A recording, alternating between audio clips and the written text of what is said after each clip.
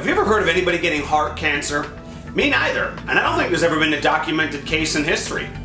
Which is odd, right? Because people seem to be getting cancer all over the place. Seems to be in every organ imaginable, found all the time. Except it's never found in the heart. Ever wonder why that is?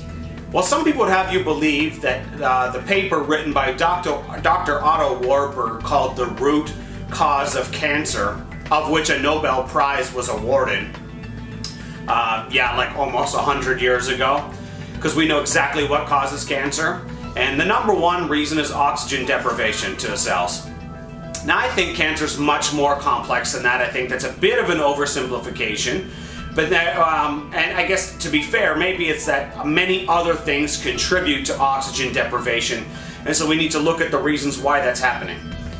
Now, the difference is with the heart is that there's always constant circulation, constant oxygen. The muscles are always contracting. That means all the lymph in the area is always moving. There's no waste getting stagnated and getting locked up and blocked up and all that good stuff, which is proof that oxygen actually is one of the biggest reasons and biggest answers to the problem of cancer.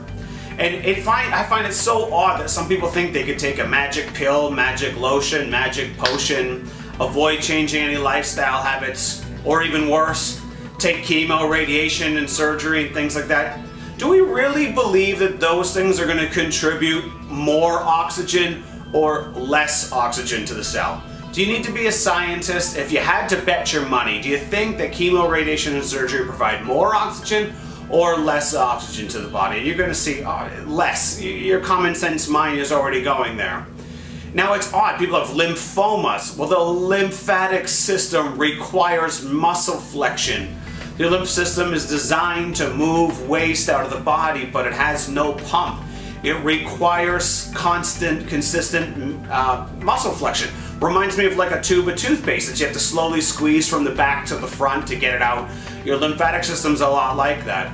Another one big reason why you don't get any problems in the heart, and that's because you've got constant heart muscle contraction going on in that area.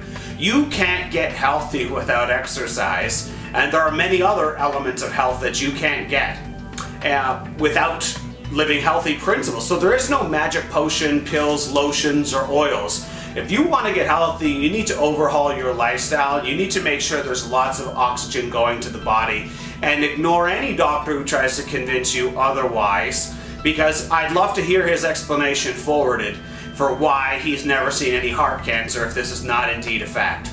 Anyway, that's something for you to ponder. Let your mind chew on that. Anyway, give a subscription over to the YouTube channel here. Check out the website, and we'll talk to you again. Have a great day. I'm Terry Tiller signing out. Take care.